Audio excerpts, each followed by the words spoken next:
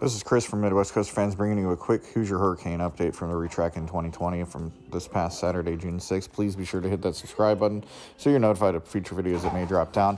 As you can see from the last update, great progress has been made. Hazelwood Construction are the ones doing this retracking. It was last time we updated, it was down to the bare bones. And from the last update, you can see that they've made a lot of progress. So that first drop is going to be very smooth compared to last year.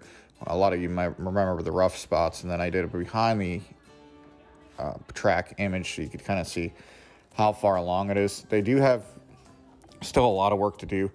The VIP event is June 26th, so they still have a little over 2 weeks to complete this work, but I imagine this is going to be the main amount of work that they're going to do until the VIP event, and then the off season they're going to probably do more work on it.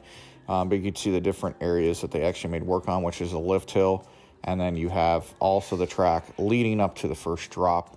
That part has been done as well, so at least we'll have that part being smooth.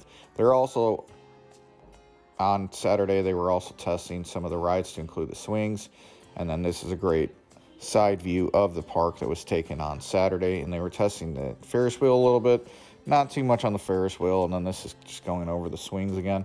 So some great news on that. They are testing all the rides and getting ready for the VIP event. Please be sure to hit that subscribe button and go ahead and watch future videos from Midwest Coast Fans. This is Chris signing off. Until next time, have a great one.